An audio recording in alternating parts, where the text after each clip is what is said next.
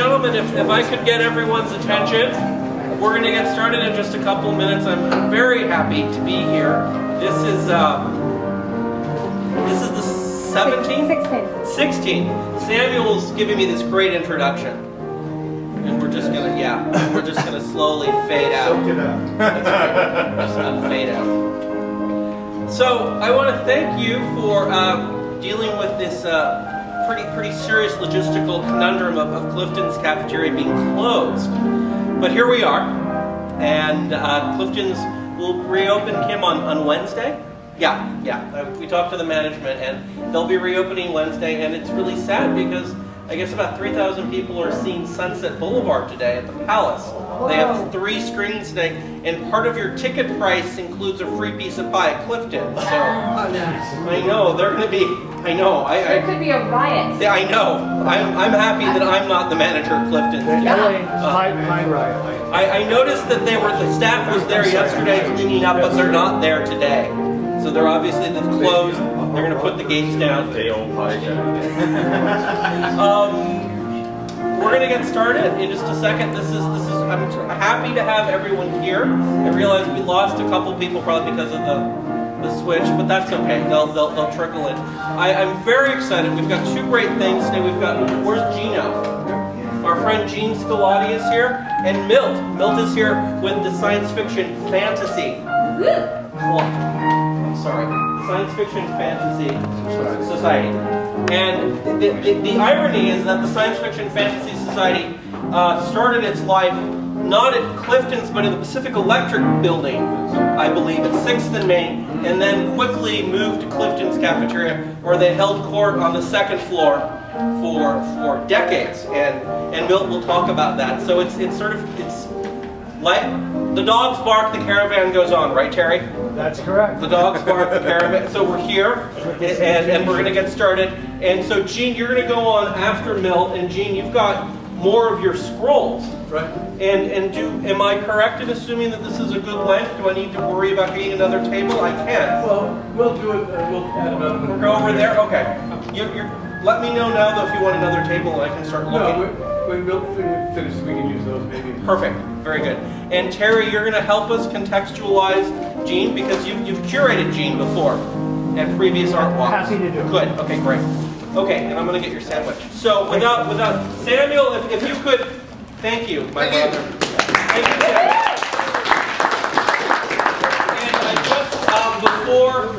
And before we get started with this, just a minor note. We are here at the Los Angeles Athletic Club. We're really fortunate for a couple of things. First of all, the Hathaway family that runs the place, they're all in Hawaii. So Baruch Hashem. The whole Hathaway family's gone to Hawaii. So the staff everything's just coasting along. All of our favorite staff are here, trying to remind people to come up to the 3rd floor. We don't have anyone on staff today that there are 1 or 2 people on staff. Whenever we have guests, they just say no. It's not the case today. This floor, this is the 3rd floor. By the way, Raymond Chandler, my favorite writer, worked across the street at the Bank of Italy building, and in this room immediately to my left, you're right if you're looking at me, that room. That was the bridge room, and every day from 11 to 1, everyone downtown, all the businessmen downtown, Raymond Chandler included, will come here, drink and play bridge from 11 to 1 in that room. They're going to start remodeling tomorrow this whole floor. Kim, how anxious are you? I have high hopes that it will be beautiful, and I'm sure it will be. We're a little concerned. I'm just going to speak to the Hathaways, or I'm going to speak very casually. So the last time I ran into one of the Hathaways that controls the parent corporation, LACO, that controls Athletic Club, that was at a hearing at City Hall for the proposed ordinance for interior preservation. And I, of course, spoke in favor of historic resources being able to have City Council enact this an ordinance for preservation of interiors, and of course the Hathaway that runs LACO, the parent corporation of the Athletic Club and a lot of other buildings downtown, of course she was opposed to it. So the club, the Hathaways and I don't always see eye to eye on what they should do with their buildings, which is good. But we're just, take a good look, because they're going to do a lot of work on this floor. Oh. And we're very hopeful. Huh? And we're just going to leave it at, yeah. So Why? I don't know. Huh. Okay, so there we go. So just a minor note, and think of Raymond Chandler. And Milt, please, thank you so much for coming. I'm so sorry for the confusion with Clifton's being closed, but here we are, and you've got a great audience, and take it away. Okay. My name's Milt Stevens, and I'm here to talk about the Los Angeles Science Fantasy Society, which happens to be this world's oldest science fiction club. Now, I'll tell you a little bit about the club, and then I've got a handout, but I'm waiting a moment before showing you that. Okay, we are in the process of moving. The Los Angeles LASFS, as it is known, owns its own building and has since 1973. We initially bought one on Ventura Boulevard, but since having our own building was so popular, we immediately outgrew it and got a second one in North Hollywood, which we also outgrew. So now we're moving to Van Nuys from a building that is a little over 2,000 square feet to a building that's a little over 4,000 square feet. So we'll probably outgrow that one also. We won't be moving until late August. We're not sure of the date as yet. But on the handout that I pass out, you'll find the address of the current place, the next place, the location of our website, which you can get all sorts of information about the LASFS and science fiction in general, and probably anything else that comes up.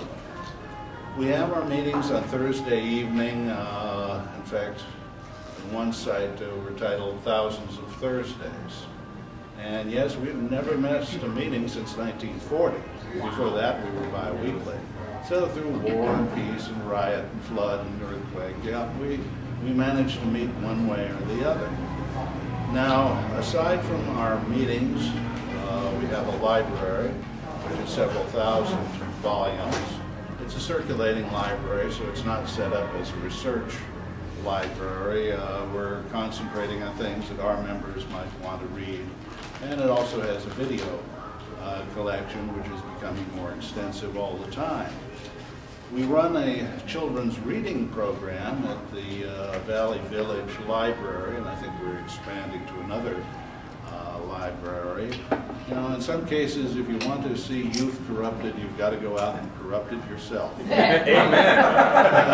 That's what we're doing, encouraging children to read our sort of literature. We run an annual convention, a LASCON, which is held at it's been at the LAX Marriott in recent years. It runs between 1,200–1,300 people. It's oriented more towards print, although we also talk about movies and television and comics and anything else that strikes our fantasy. And almost anything might strike our fancy. But now that I've told you a little bit about the club, if you would pass out the flyers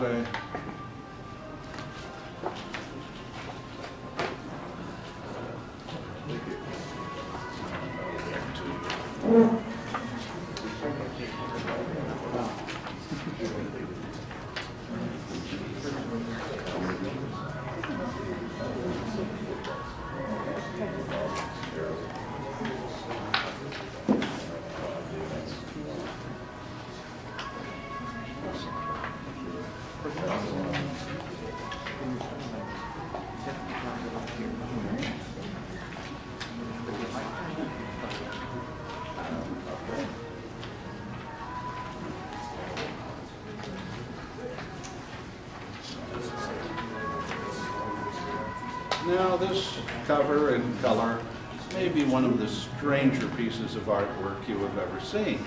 It is from the March 1941 issue of Fantastic Adventures. You could barely miss that, and of course features Slaves of the Fishman by Edgar Rice Burroughs.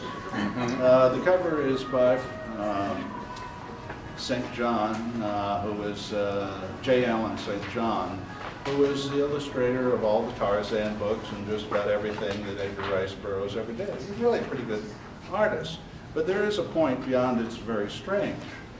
You know, there was one thing in the early days of science fiction that, you know, men in the pulpit and people, the critics, desk agreed on.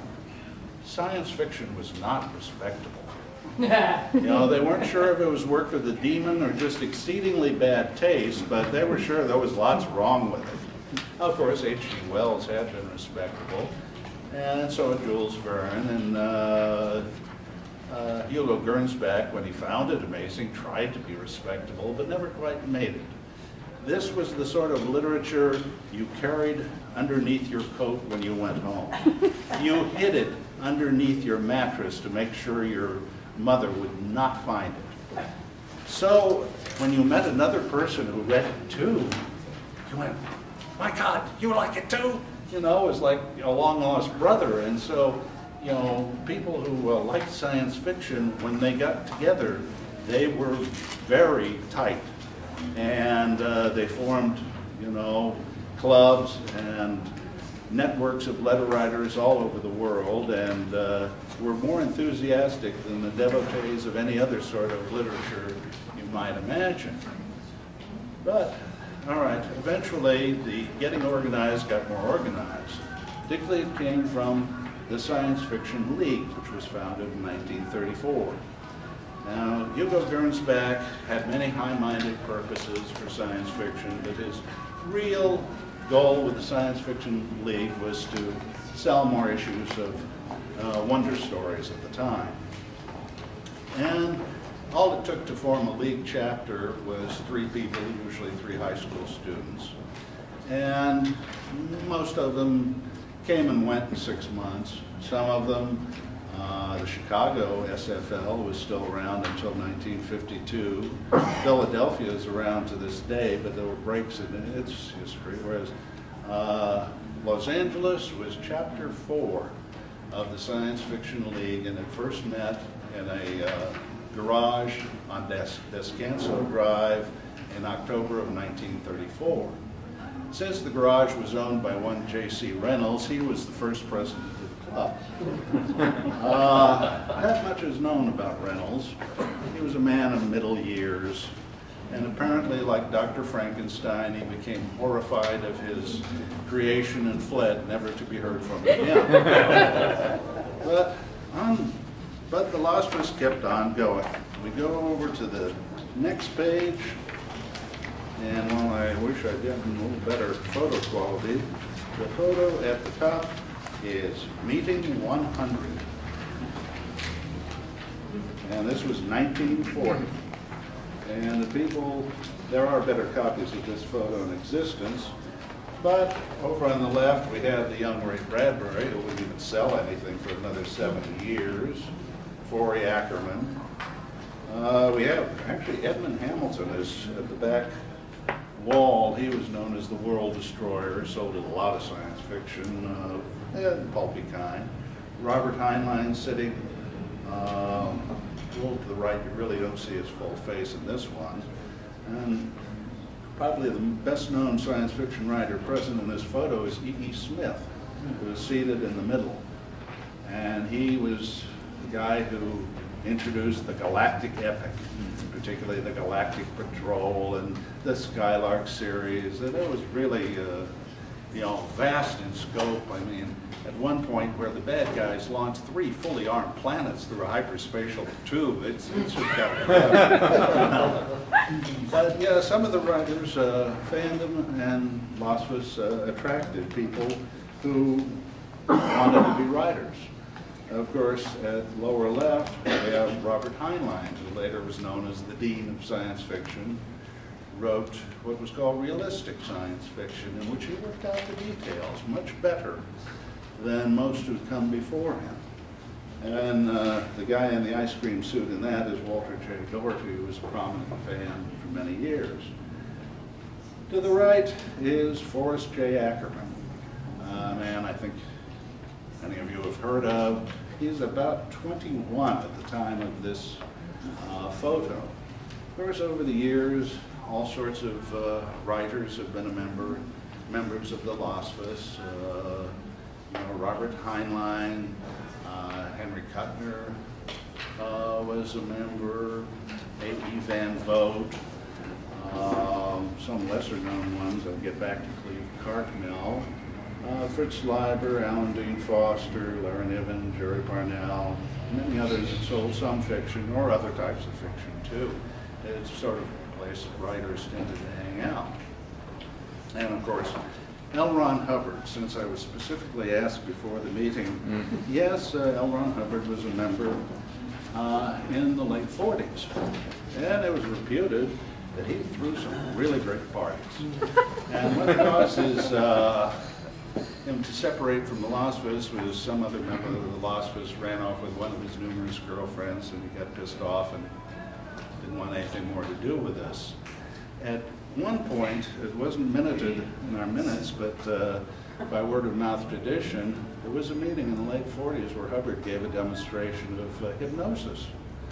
Later, that became anathema in Scientology, but then again, Scientology didn't exist when he did it. All right, LASFS had met at Clifton's in the late 30s. By the World War II era, it had moved to Bixel Street, a few blocks from here. By now, god-awful area. LAPD Central Facilities is over there. Also parole, reentry house, even armed police don't go on the street level around Central Facilities building. In fact, there's only one doorway out and nobody uses it. Okay, in World War II, fans sort of created their own organizations. Over in England, of course, they were planning for the worst. Major collections were moved out of London, contact points established out in the country that even if the entire country fell, they were planning on getting back in business someday. In LA, while there was worry, the fourth World Science Fiction Convention would have been in Los Angeles, except people were afraid that there might be invasion. And so it was put off till after the war. But the Bixel Street meeting rooms kept open 7 nights a week, so anybody that knew about it who was passing through town on their way west, could drop by. And there are many stories of people using that facility, and that went entirely during the war, 7 nights a week. After the war, well, you might think things had got better. But then came the next problem, Senator McCarthy. And his era, you can't really say he, threw the country into, or put it under a reign of terror, but a reign of extreme discomfort, yeah, he managed that one. People didn't join anything. They didn't want to be around anything.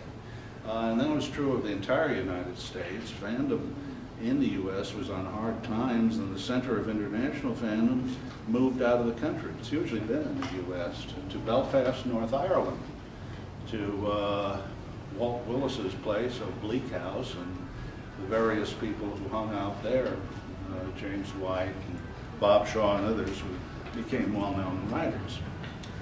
Okay, the next page of the handout shows the LASFS Christmas party of 1941. This was shortly after Pearl Harbor, and yeah, things were going to change drastically and soon. At the bottom of the page was a picture from the late 40s.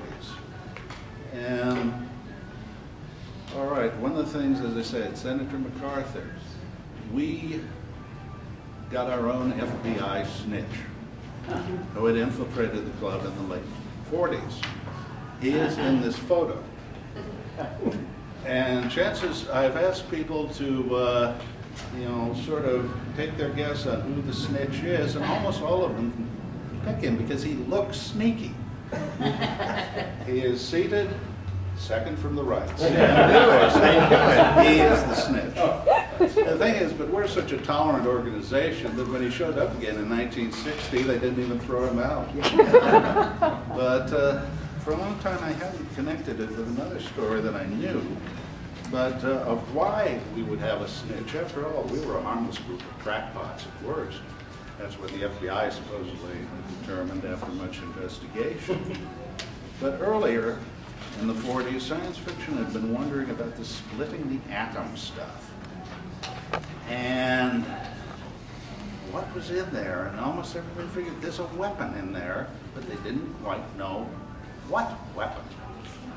And in 1943, Robert Heinlein published a story called Solution Unsatisfactory, in which he was betting on radioactive dust, carpet bombing a country with it. And it would work. It'd be an exceedingly nasty weapon, and one that I'm certainly glad that we didn't do. But then in 1944, another LASFS member, Clifton, he took another guess in a story called Deadline.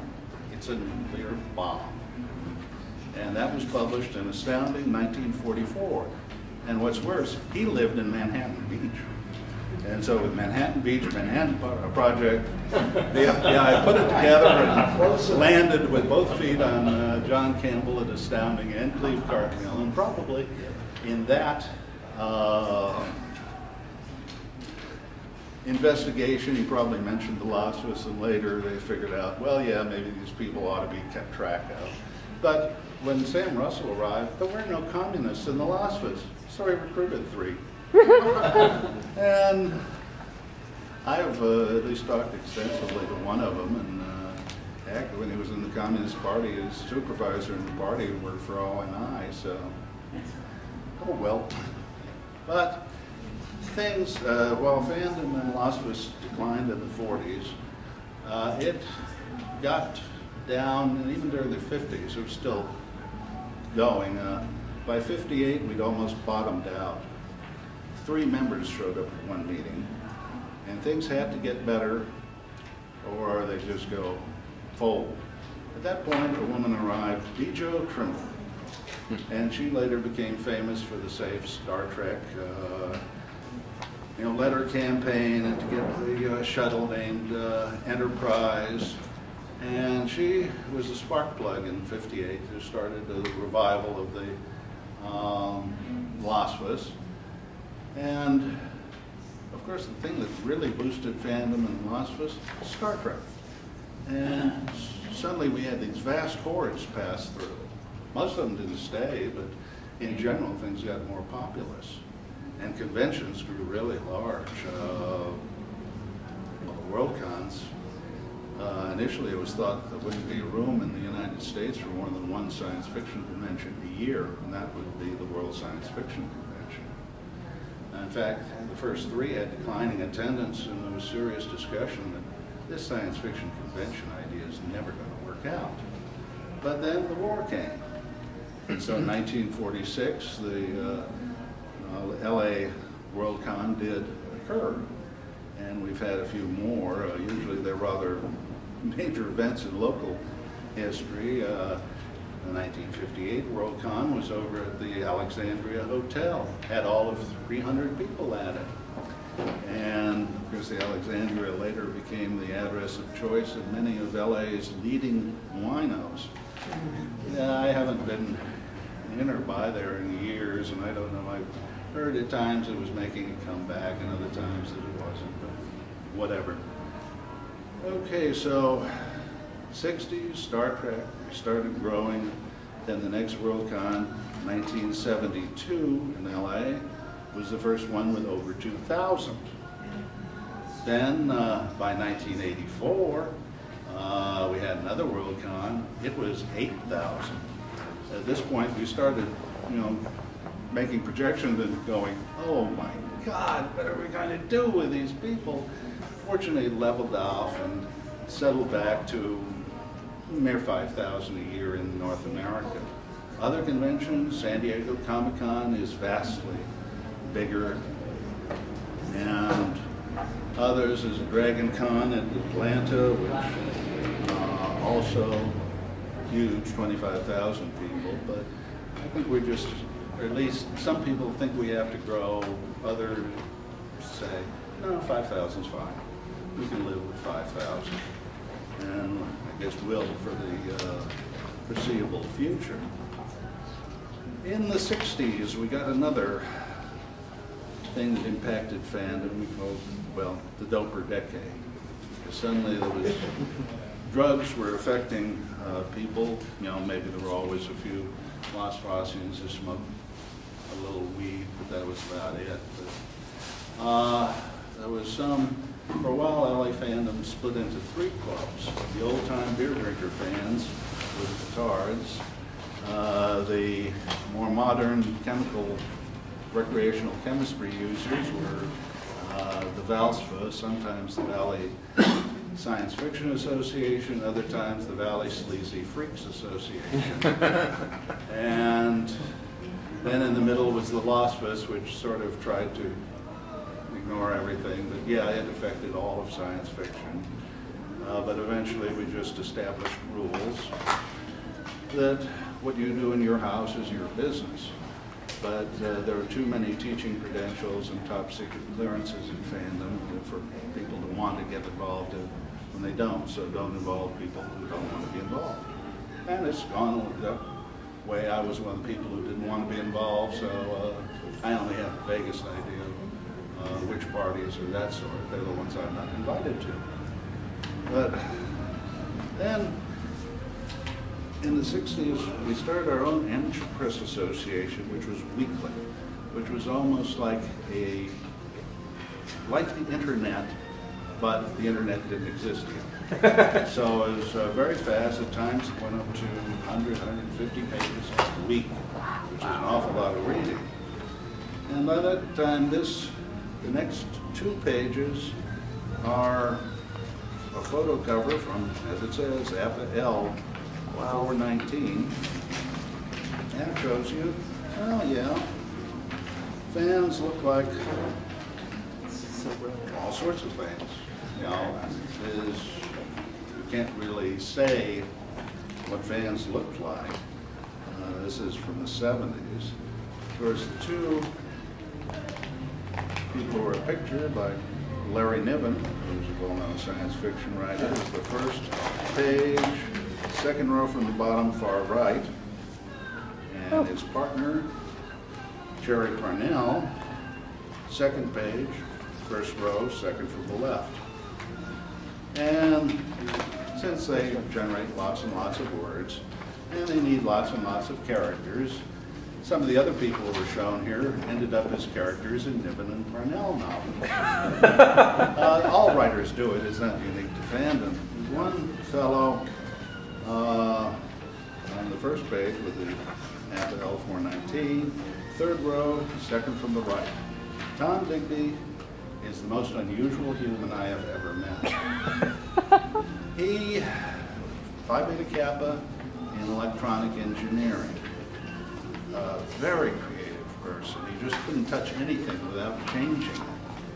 One of his things was he liked to think of practical applications for fantasy ideas, such as coin-operated crypts for traveling vampires. And sometimes his ideas would just hit, and everybody would go, yes, like in one APA L ages ago, he proposed, why don't they sell advertising space on postage stamps? And everybody went, why don't they? You know, if it makes postage cheaper, sure, I don't care if my stamps say drink Coca-Cola. You know, and he had in one of his apartments, he made compositions for the organ. And he had one wall of his living room rigged as a light show. But, and so as he played the organ, the thing would respond to it, and it was a fabulous thing. Wow. But he shows up in one of Larry Niven's stories. He is the robot intelligence test who asks, but what can you say about chocolate-covered manhole covers? And that's an actual Digby line. That's a great bumper sticker. Who included it, and also one piece of Digby's poetry is at the opening of Children of the State. You need little teeny eyes for reading little teeny print. You need little teeny hands for milking mice. And that's another Digbyism. And he used to write serious articles like he was describing things for the folks back in his home dimension.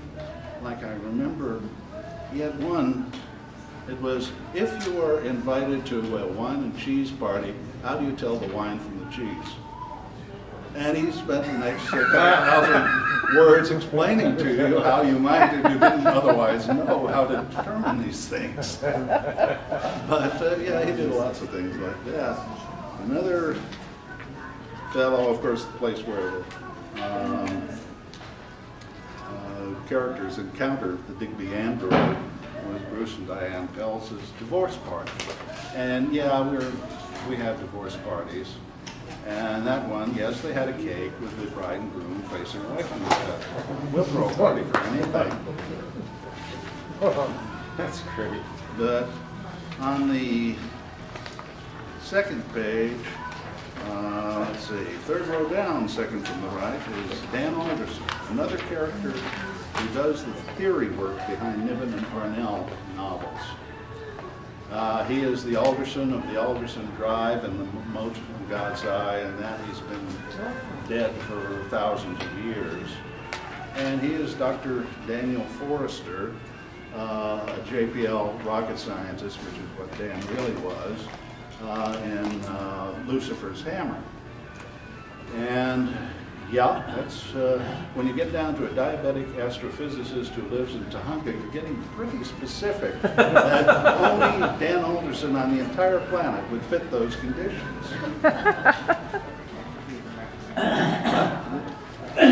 Time marched on, and of course, the computer, the information revolution, really changed things in fandom. It's not that we never imagined such things. Of course, we used them when they became available. But the main thing is that while fans may always have been nerds, they were poverty-stricken nerds. But then came computers. Suddenly, we were affluent nerds. Our conventions started going upscale. And yeah, our idea of what a good party was like also went upscale. So, yeah, generally we started recruiting differently because traditionally the common neo-fan was a 13-year-old male. But people who get into fandom these days are more likely to be 30-year-old systems analysts. But the last couple of pages of my handout. All right, next to the last, or third from the last shows scenes of our current library. And only one row is, I think, 3 rows, although going the length of it. We're going to have twice as much space for a library in the new building, and we, of course, have lots of books that we never were able to display just because we didn't have the room.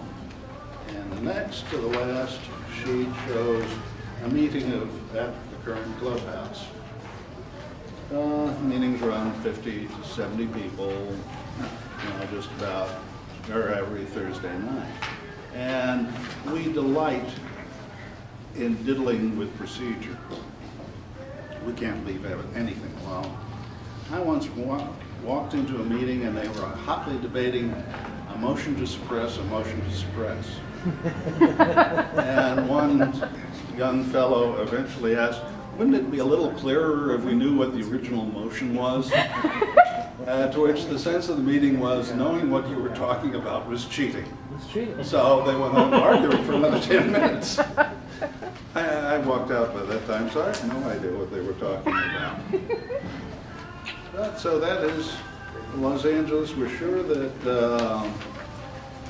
yeah, the new building and new times. Of course, now we're in a period, bowling alones, where, people, well, while the internet is good for many things, you still like to get together physically with people, as witnessed here and other places. And, I don't think it's going to be permanent that people,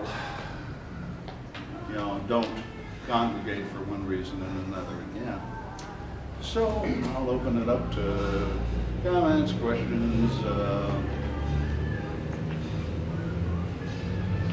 Yes. Jerry Ellsworth, you had a question. Say it loudly. Yeah. Was there an East Coast, West Coast bias? I mean, we had JPL, and the East Coast had what, like MIT, and then of course we had Hollywood, which was a distinct advantage when it comes to science fiction, because you know we had Forrest here and Famous Monster magazines, and you know most of those science fiction films that were aimed at my generation, 12-year-olds at the time, and that was all on the West Coast.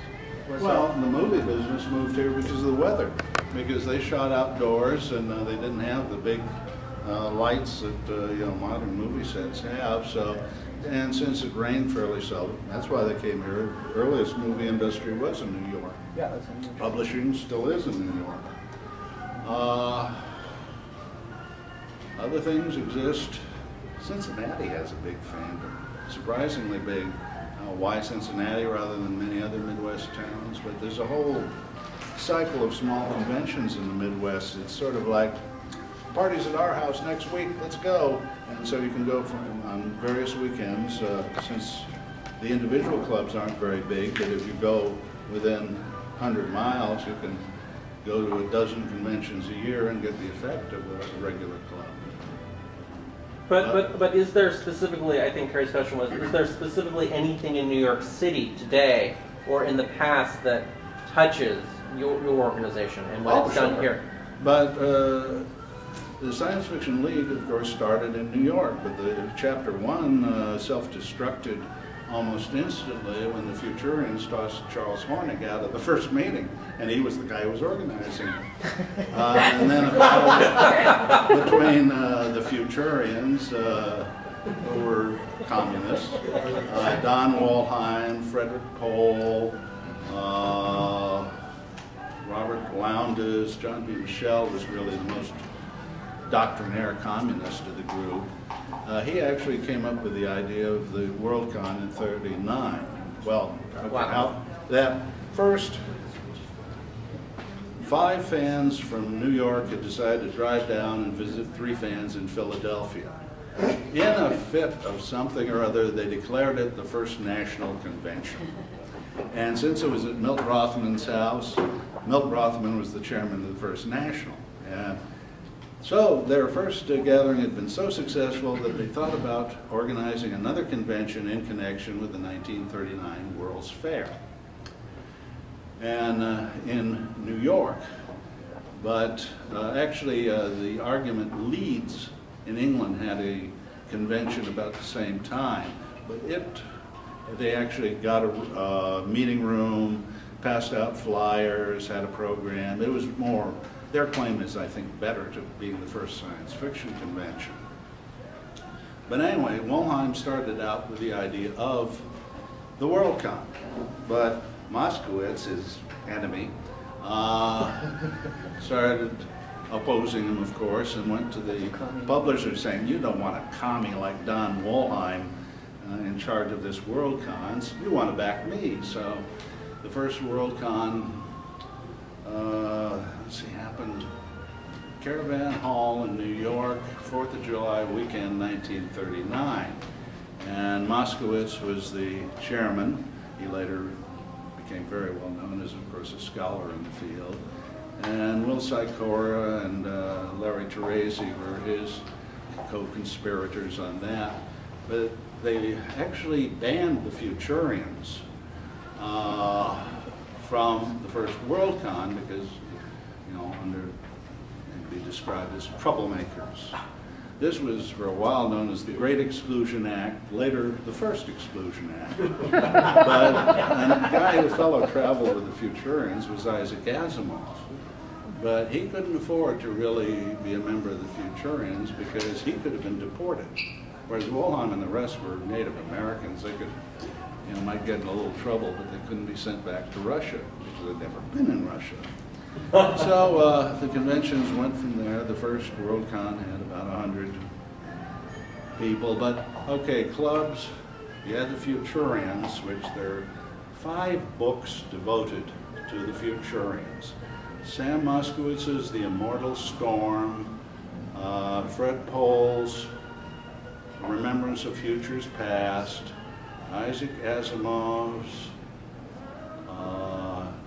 Memories Still Green. Yeah, Still Green, Damon Knight's The Futurians, and Harry Warner Jr.'s All Our Yesterdays. So for a club that never had more than 25 members and only existed for 2 years, it had an impact. But you had, Moskowitz hung out at the Queens SFL, which was about as active as the LASFS in those days, later withdrawing down to the Eastern Science Fiction Association in Newark. There's been a group at City College of New York pretty continuously for quite a while. There was the Lunarians, who by now are just a group of maybe a dozen people who put on the annual Lunacons, which finally got tired of New York City and moved across to Jersey. And then there was the Fistifanoclast group, which met at various homes around there. But somehow New York's fandom was always fragmented and didn't get along very well. For most of LA fandom's history, it was, well, its detractors say monolithic. That even when there were other clubs, usually the feelings between the LASFS and other clubs are not all that bad. In fact, sometimes the other clubs, like the Outlanders, were just because people lived too far away to come to Thursday meetings, and so they formed another club. The Petards, aside from the Doper issue, also tended to have the same configuration as the Outlanders. Okay, other questions? Anybody else Comments? have a question? I flabbergasted them. I have a question. Oh, okay. Could you share your favorite Forrest Ackerman anecdote? Oh, well, I know how I met him. I was ditching high school. This was 1959, and a friend of mine were out and about. We ditched a lot of high school. I'd found out in my senior year that he who controls paperwork controls the world, so I signed myself out of my senior year of high school. And this worked pretty well since my teachers didn't have to contend with me anymore. My grades really went up. But my friend read Variety, and Forrest Ackerman had an ad for his agency, and gave his home address. Was it Glendale or before? And so he said, "Gee, let's go over and visit him." And being brash teenagers, we did. And by now it seems sort of strange to me. We just knocked on the front door and said, "Hi, we've heard you're the world's greatest science fiction fan." And he gave us a tour of the place, which wowed me. I was already a collector, but not like that. I mean, back then, completist collecting was ill-advised. By now, it's total insanity. There's 1,000 new titles every year, you know. You gotta have a mansion and several $1 million to do that. But anyway, so he gave us a tour, and he also gave me the address of the LASFS, which at that time was being on 12th Street, just near Vermont. And I remember when I went there, which I didn't go until the week after I graduated from high school, with the guy, and we visit to Ackerman's, I looked around the neighborhood and went, I can see this is a slum. You know, I was a valley boy, and I didn't like the look of that area. And so we went up to the door, and I knocked on the door, and it opened, and there stood a guy who looked like the guys that your parents told you not to accept candy from. And that was Zeke Lapine, who owned the house. Funny how people who own houses influenced our history. But I had a momentary urge to say, would you like to subscribe to the Daily News? But I didn't. I confessed up that I wanted to find the meeting of the Los Angeles Science Fantasy Society, and he invited us into his parlor, and well, all else followed. Others, well, Ackerman was still attending meetings at that time. After about probably the mid-60s, he didn't regularly attend LASFS anymore. Of course, he'd been the driving force in the 40s, and you know, he, Walt Daugherty and Mario were the triumvirs who essentially ran the place for quite a few years. Didn't he become almost a celebrity himself? I mean, There was no almost. yeah. The man was a real, well, he was quite good at self-promotion. Yeah, but I mean, him promoting himself and things to a point where he would actually be with the lineup of the cast at a premiere of a science fiction film. And he ends up doing cameos in all sorts of Yeah. Beach party films movies and things like that. because you know, the kids who had read Famous Monsters of Filmland grew up to make movies. And so he ends up, I think, in Innocent Blood, where he has the immortal line, "That's my car." But, yeah, there were other fans, of course. Moskowitz and Walheim both collected as much as Ackerman did. Bob Tucker was widely known as number 1 or 2 fan face. He finally settled for being fan face 1.2. Okay. Are there any other questions? I think, G, we want to get onto your scrolls. And so, is this library? What are the other? Do you have to become a? How could one visit the library and just? Well, visit anybody can want in when we're open, but if you want to check out books, you have to join. No, sure, but so you know you've mentioned a lot of almost chapbook like periodicals that The APAs. Yeah, are these available just on site to look at, or is there a archive of your pub? Yeah. Well, APA-L is up to, what is it, 2,500 by now? 2405 or 6. Okay, so Is there an active archive where Yes. one could? Oh, yes. Yeah. And some of it, the club had a general circulation fanzine up into the 70s, but it's funny that we could afford doing it back then and we couldn't afford it back now, just doing a publication is 30, 40 pages and on paper and mailing it out is too expensive, but many of those things are first done, shipped by email or posted to efanzines.com, which is the way many fanzine publishers circulate things. APA-L, yeah, the circulation on that's fairly low, but there are files of it at the clubhouse, going all the way back to #1 in 19. Also, there's a complete run that is being kept up at the Eaton Collection down in Riverside. Yeah. Oh. The Eaton Collection in Riverside has as close to everything as is imaginable. It acquired Bruce Pell's fanzine collection, and he was, fanzine being an amateur publication in the field. The press.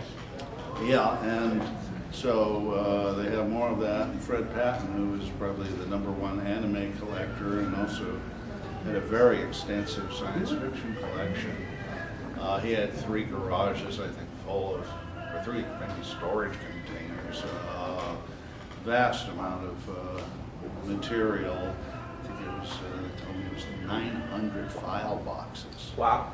And he collected things like toys related to science fiction and fantasy series, and T-shirts from conventions, and convention name badges, and convention publications, and just, you know, more stuff than I ever thought about collecting, and I managed to fill a 3-bedroom house and live by myself. So,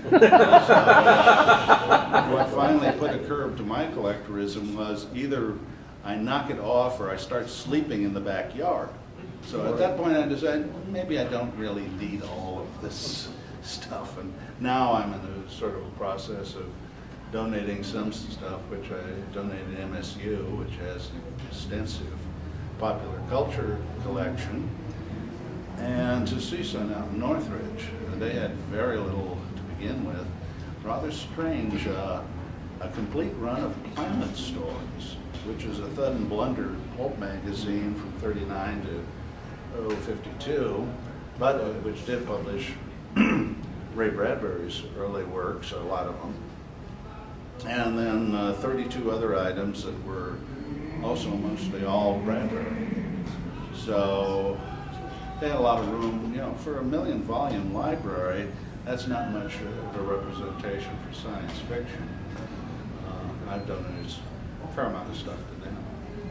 I just want to. Yes. I want to say that when you go to a meeting on Thursday night, they'll give you a copy of the APA-L. Oh, good. Okay. And you can go to several meetings for free, and then the membership to join is only $5. Oh, yeah. So it's not like some. Yeah, it used to be, we had 2 requirements for being a member. I think you were breathing and you had $5. But then somebody offered to buy a membership for the Star Wars character Yoda. So we decided to waive the requirement for breathing. But yes, there are dues for each meeting. But, Get them posthumously. That's good. and you can stay a member inactively forever for free. All right. Well, listen, Bill. I think we have to get on to Gene. But while we set up for Gene, people can still ask you questions.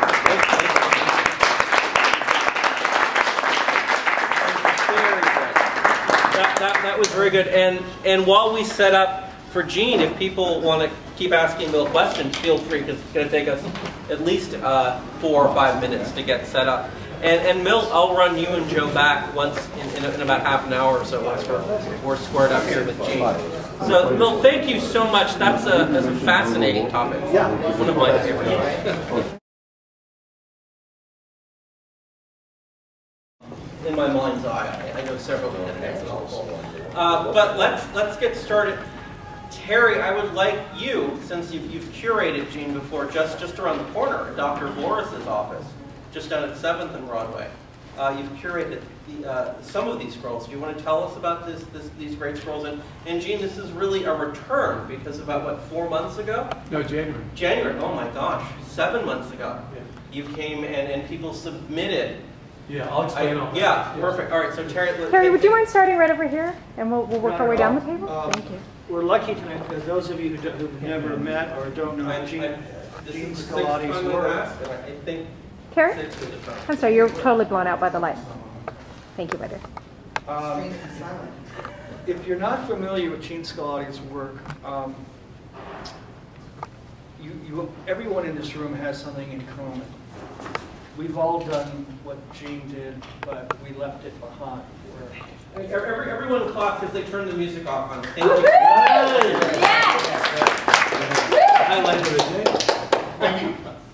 But not only is he a great artist, but he's a great architect.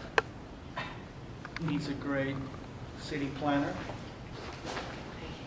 And he's a great visionary. As I said, one of the things about childhood is many times you leave your imagination behind. It shrivels, it goes away. When we're young, many of us have secret friends. We have imaginations that we tend to lose. Mr. Scolati has not lost that. It's much to our gain, and I would like for him now to unfold his past, our present, and our future. Thanks. If I may. Thanks. Well, for those of you who don't know about this thing, I'll just give you a real brief primer too. Is this much? Perfect, yes. It's the light behind you. You're invisible, you say, right. to this little guy. These are because Terry, now this is called vernacular art. At one time it was called naive art, and one time amateur, I think. But at any rate, these are drawings of fictitious urban settings that I've been doing since I was about 9 years old in Northern California. And then I moved down here in 1973. And intermittently, I keep doing them. I'm getting Social Security now, so you can figure out how long that's been. And they are kind of an accretion of all sorts of things that just appeal to me, mainly urbanity or urban scenes and sort of city-like things. I grew up in a small town in Northern California, so cities always had an appeal to me. The inspirations for most of what I've done have been California, San Francisco, Los Angeles, Sacramento, but I also take models from other places like New York and Tokyo, things like that. And it's very primitive, but it's just sort of a lot of fun. At any rate, in January 30th, we had a lava salon, and I passed out these building permits to people, which my idea was, tell me something you'd like to see drawn on the current cityscape, which is it's called Majestic Boulevard Extension. The original Majestic Boulevard, which I showed in January, is about 60 feet long, and I decided just to kind of hack it off and start a new part. And Majestic Boulevard Extension 2, we asked for people to tell us what you'd like to see built there, and some folks, about 20 folks came through and gave us suggestions and drew little things. I see some people sitting here today whose suggestions I didn't get to yet. Oh, that adult entertainment complex is coming. It wasn't adult, it was a party complex. It's coming. But, so anyway. So to speak. Yeah, we had about 20 of them, and you know, unlike everybody else, I had other stuff to do, so I haven't been able to draw too many. But I will just read you briefly the ones that you can see on here when we pull the extension out here. Ian Whitcomb, who isn't here today, had, funny for Ian because it's such an egotistical suggestion, he had, why don't you do the world headquarters of Ian Whitcomb Industries, which is a factory with smokestacks and everything, and it's the headquarters of Ian. Well, that is here. You'll be able to see that. ITW Industries. Eddie Michel, the great Neil McCabe, sometimes goes by the name of the French singer Eddie Mitchell. He asked that we draw the Johnny Hallyday convalescent home. And also, could you put in a Yay Yay record shop? We got them both. They're here. Awesome. We got those. And Chuck Kelly, who's not here, who runs Luxuria radio station. Chuck wanted a radio station with a broadcasting tower on the top, so we did that for him. Jim Trombetta, who's here, wanted the Gentry condos, a glossy Futuro exterior of interiors that have a bathroom in every room, designed by Berlusconi himself. I didn't get that far into it, but we did draw the condo. Among the many billboards he wanted to see, which one is in here, this is advertising the forthcoming movie Quanto, the man who can be in two places at once. That's in there. And Terry himself, Terry Ellsworth, said, could you draw Edie's Thrift Shop? That was John Waters' famous Edith Massey. I did a lot of research online, and all I could find were interior shots of Edie's place, so I had to kind of jury rig what but it's here. Edie's is here. And then, I don't know if this guy's here. Is Dwayne Crum here? Dwayne's here. Oh, there you are. Yeah, great. He had a great one, which was, I waited till the end. He always does have a great. No, he had a great suggestion, and it took me a long time to do it because it's very ambitious, and you'll see that I've started it. It's something I wanted to do kind of anyway, but I'm thankful to Dwayne. A port or a harbor like Los Angeles or San Pedro. So in my vernacular way, you'll see that when we unroll this. So what we're going to do first is unroll this Majestic Boulevard extension, which has these building projects that have been developed. And it's not too long. And then I'm going to show another one. This is, it was called Untitled Number 1. And this is 13 inches by 53 feet. I worked on this from December 1969 to January 1971. And it's the last work that I did in Northern California. And it's very Southern California obsessed. I made a lot of trips down here before I moved here. So a lot of things that you'll see in here are things that dominated the California, particularly Southern California landscape then, like lots of discount centers, lots of white front stores and knockoff white fronts and stuff like that. I think the Mansard Roof franchise restaurant roof was just coming in, so you might see some of that. Actually, there are. It was a time of Roy Rogers roast beef and all those places, so some of those are. There's a Tom Mix burger chain that's in here. So there's a lot of different things like that. Did you make that up? Yeah. Okay. Yeah. And there's also another thing in this, the second one again, which was really great. I love this about the South Bay. It was so wonderful at one time. And that was these great broad boulevards that would have large expanses of nothing. Just nothing, or like grass fields, and even some grazing area where there might still be cattle in some places, or horses at least anyway. And then broken up by, these one-story buildings for, computer systems, that just like early 1970s, late 60s. So you'll see a lot of them in here. I think I called them cyber meadows or something later. I didn't know what they were, but just this great open space, and then something, then nothing, then something. So that's in here. There's also my failed attempt at Laurel Canyon, or something like it, in here. I visited many times, and I wanted to do Laurel Canyon because there's great, it's like forest in the middle of the city, and it's highly populated also. But the thing that ruined it for me was foliage. Trees are very, very hard. Lots of trees are hard to do. So you'll see it in here. It looks like there's kind of a hill area and a bunch of houses. It's very denuded. It looks like red rocks or something, very like rocky. Anyway, so let's start with Majestic Boulevard Extension. You think that people should just come forward? Yeah. I think leaving their beverages and food at the table. Yes, yeah. I'll just unroll them here. And hands in their pockets. Do you have any questions? But yeah, let's just assault the table. Everyone make their way out. I'd rather pepper it, but that's okay. Yeah. So this is the current one that I'm still working on. This has some of the stuff in it, you'll see. This is one of the ones I forgot. This was the Count Smokula who was here. He wanted me to do the embassy for Smoke Sylvania, so we did it. That's there. How is the Count? I guess he's okay. I emailed him about this, but I didn't hear from him. Here's Jim had another thing, which was, did you do a billboard for the forthcoming album by Surreptitious, the new rapper? So, yeah. Here's Johnny Holliday's Rest Home. The Yee Record Shop is somewhere around here. There's just Holiday convalescent. Yeah, well, here's the record store, right? Yeah. And Jim's condos are here. Here's the Quanto billboard ad. I'm gonna go Here's right Ian back. Wickham Industries is here, and here's the radio station Chuck Kelly wanted. Yeah, then there's one. And then down here is Dwayne's port. I gave myself some space. Here, Terry. Here's the port area that Dwayne wanted. I'm working on that. Oh, very cool. But yours I'll get to. All right. Yeah. Well, it was a red light district, not necessarily a dull 24-hour club and party spot. Yeah. Anything else could happen. Yeah.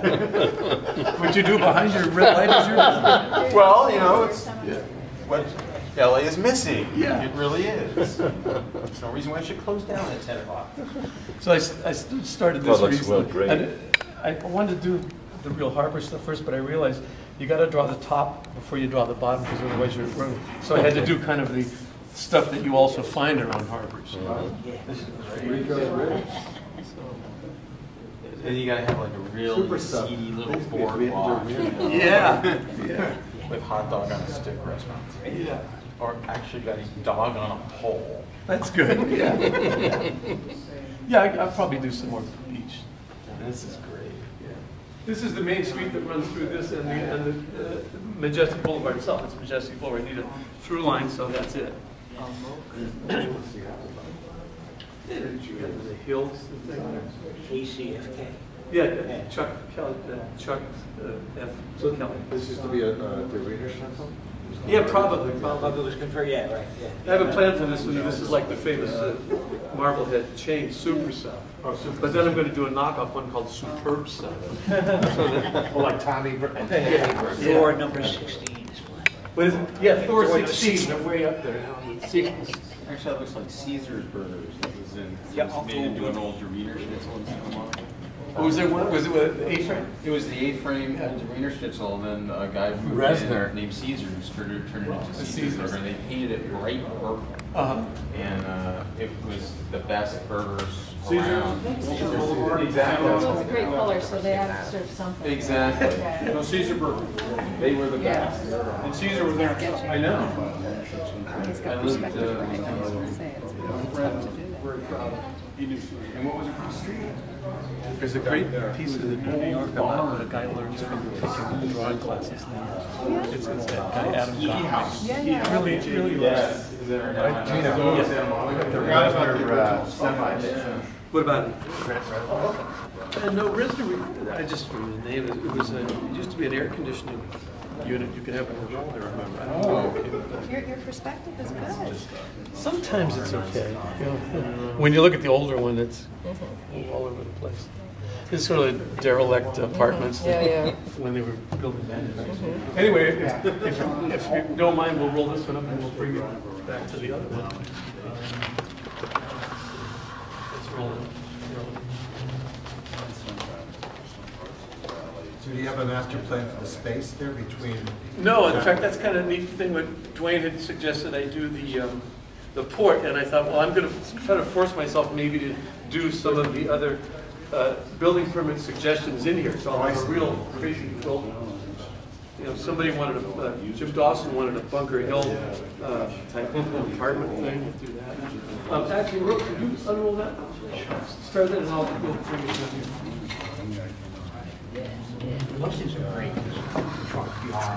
Oh yeah. Things like that. It's got to roll from there, right? Yeah. Okay. There you go. All right. So this is untitled number 1, about 69 through 71 is done. And what we can do is just roll it off the table and we'll just kind of pull it there. Okay. All right. Anyway, so this is it. Some of what you see here, this was inspired by Long Beach, obviously, where you've got the camouflage oil derricks. When I first came down here, visited, that was really impressed me. It was so fake. Fake island. And I went to the beach down here. They fooled you. Yeah, it's like, well, what are those apartment buildings out there? So, yeah, anyway, so this is very LA-ish, this one. Do you want me to? Yeah, I don't know if we should. Everybody gets a chance. Closing the We haven't seen it here because people aren't moving, so I. So you want me to roll it? No. Leave it because We still haven't been able to see it. Oh, okay. Well, let me know whenever. We're waiting patiently. Yeah. these are the good people. We're the good people. Yeah, go ahead. So here's some of that sort of open space. Here's a company called AirCam. Was it sort of an aeronautics thing. Here's a whole tract being cleared for new homes. You don't see too much anymore, I guess.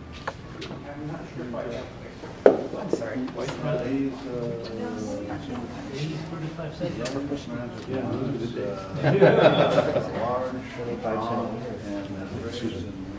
And yeah, this is all like, I just love this sort of Hawthorne and some of those areas just, used to look like this. Just like this giant street and all these power lines and then nothing, and then something, and then nothing. It's just fantastic composition. Some Thursday soon. I should. I never put them out here. Colonel Sanders, I guess? Yeah. Kentucky chicken. Are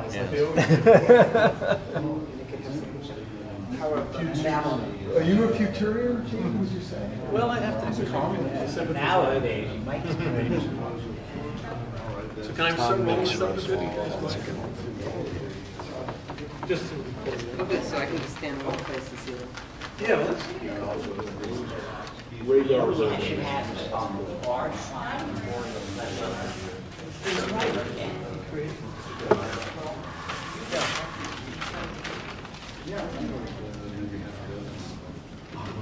Yeah, there's not much going on here. Ooh, but it's like, It would have to be an installation. unincorporated. I used to have my own studio, Stop this fantastic freeway. I just love well, if I ever showed it again, It's so interesting. It's such a great world. Very fun. oh, I forgot to tell everyone, because this is the suspense part when we get down to it. Yeah, this is the one that I put a smog coat on. Smog. Because I really love Southern California. I still like it, but when I lived, before I moved here, I loved coming over the Grapevine and getting that ozone smell, because it meant you're here now, you know? And so anyway, so later, towards the other end, there's a whole section where I drew the normal stuff, basically houses and shopping centers and palm trees. The only color that I colored in was green, so that you could see foliage. And then I used watercolor to come up with this kind of pink-gray wash on it, which is the smog color.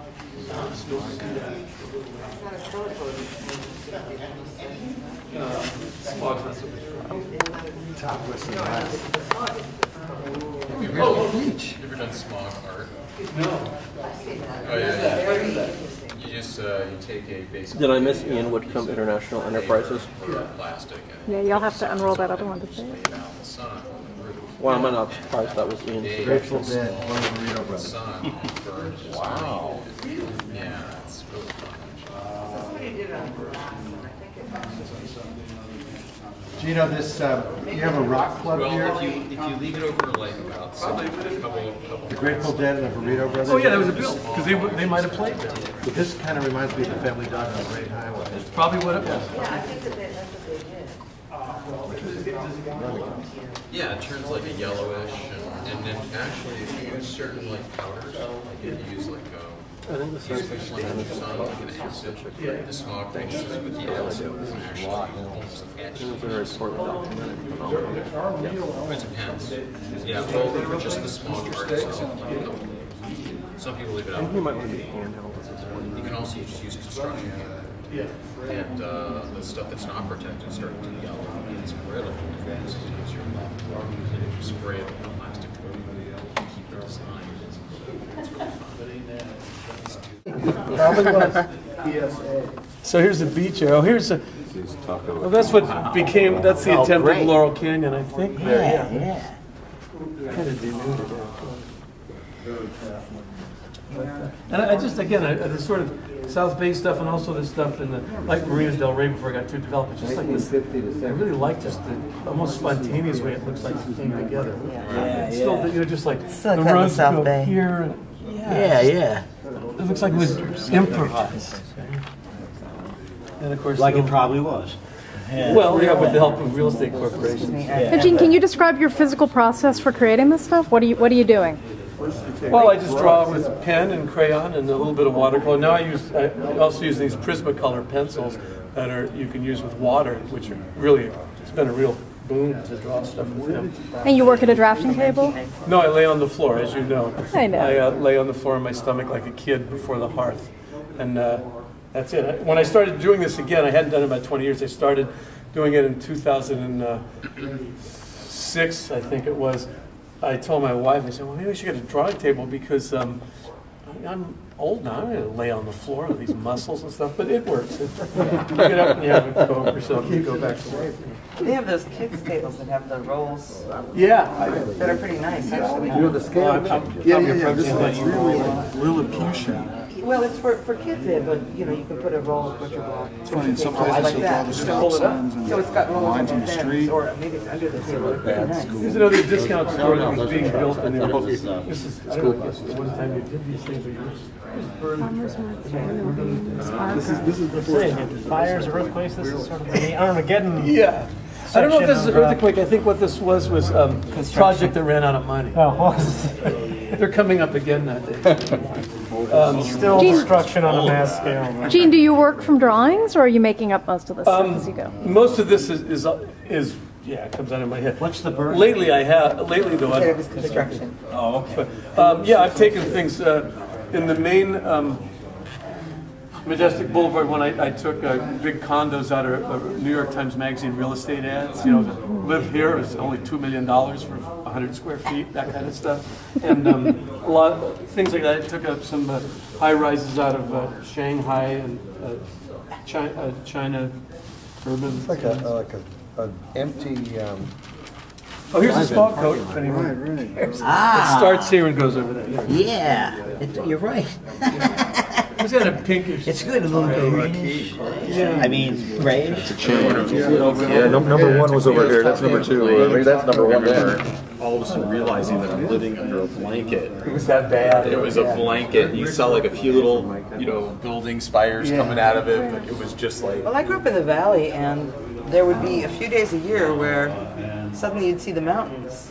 Yeah. And you really didn't know they were there otherwise. Because you didn't know they were there really otherwise. something I there. miles away. But that, we also had an incinerator in our backyard. Right. Really? Yeah. I mean, One of those brick ones. that was what you did with trash. You had garbage collection one day, trash collection the other day, and you incinerated them. Well, that's where they throw the. I mean, I'm not that old. Well, I am. That's why you have to incinerator. I mean, that's, They got my grandparents' house had, they forced us to get rid of the incinerator after a while because it was completely illegal. What's that? Watercolor. Oh, okay. And I just let the pool and the vegetation, more or less, a couple of roofs. It's great. You wanted kind of a monochrome with a few things that shine through. But maybe you wanted to Beta market. Yeah, remember Alfie? That's great. I was My current rex was. of course, it goes around. I'm out there climbing on this pyramid thing. So what I think is funny is sometimes you see people pervert the They were sort of a lot of them. those kinds of things. People. Okay. You gotta hold on to your ends here. So, You see there, what happened? Because he was scrolling. He was trying to be helpful. That usually doesn't work out that way sometimes. Yeah. It's okay, these things have been through the ringer a few times. here's a foliage thing. It's difficult.